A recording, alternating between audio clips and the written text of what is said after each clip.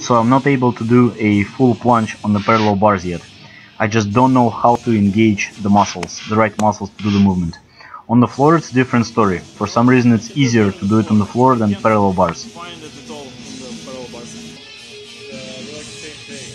This was pretty much my first ever maltese on the ground in my life, and I'm really happy about this. Here I'm showing it to a gymnast, which is looking at me on the right side. And maltese is done on the rings usually. He's telling me that I'm somewhere between a plunge and a maltese, so I just need to practice more, you know.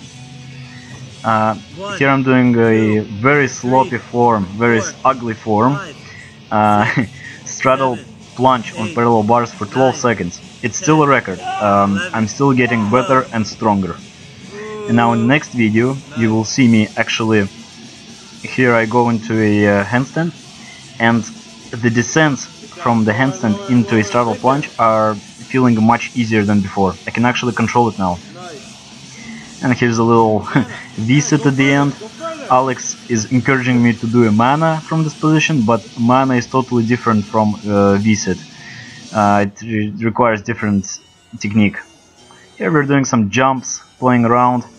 I had intentions of breaking my previous record, and I did.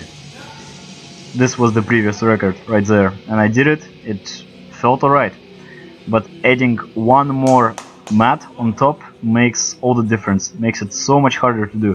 Here you can see Marco, and he's doing this jump effortlessly.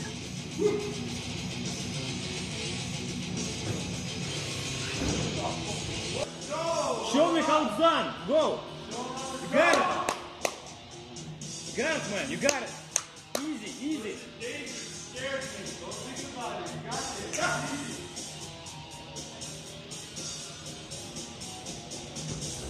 Whoa! Marco definitely got lots of power in his legs, and the way he achieved it is by doing heavy squats.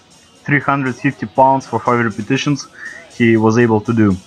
And also he does lots of sprinting. Here he explains to me, look, his size of his legs is massive.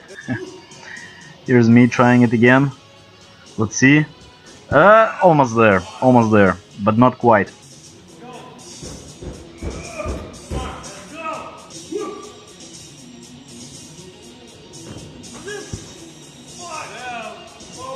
You got it, Marco. Let's go. I can already see it too high. No, don't think about it. Fuck, do it. Go! You bailed, I think you bailed. Ah!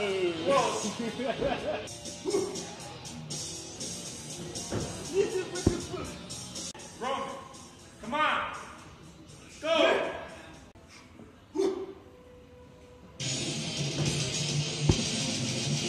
Give it! Close, very close. Your foot landed like this.